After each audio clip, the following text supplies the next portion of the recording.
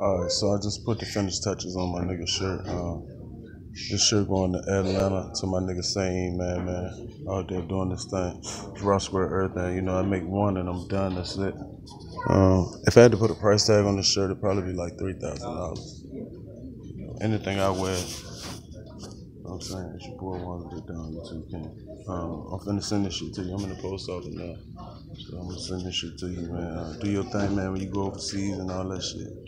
Just know I got you, man. Holler at me, man, for that original shit. Handmade shit. Ain't nobody got it.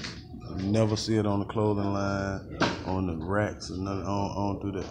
Niggas with money with this shit. You feel me? Ones that are done, you too came up. Send this shit and get back to this paper.